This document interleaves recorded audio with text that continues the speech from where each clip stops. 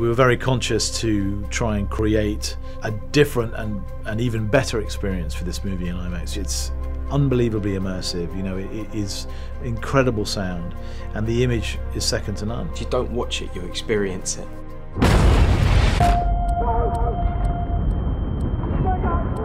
1917 is meant to be an immersive film. It's meant to feel like 115 minutes in someone else's life, and you want to see that in the biggest screen with the best sound system. It's a huge movie. It's very intimate, it's very character driven, but the landscape it goes through is vast and stunning. What Roger Deakins achieved in this is unlike anything I've ever seen before.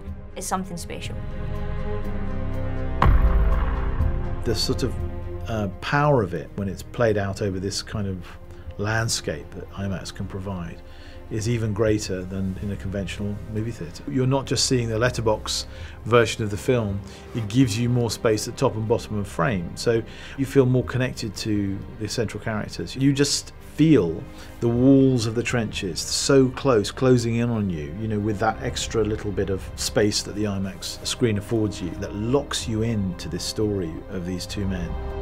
Last man standing. Sam, honest to God, is a genius. He really is. And to have a director that has such a crystal clear vision of the characters, the story he's trying to tell, is very comforting. He's a very actor's director.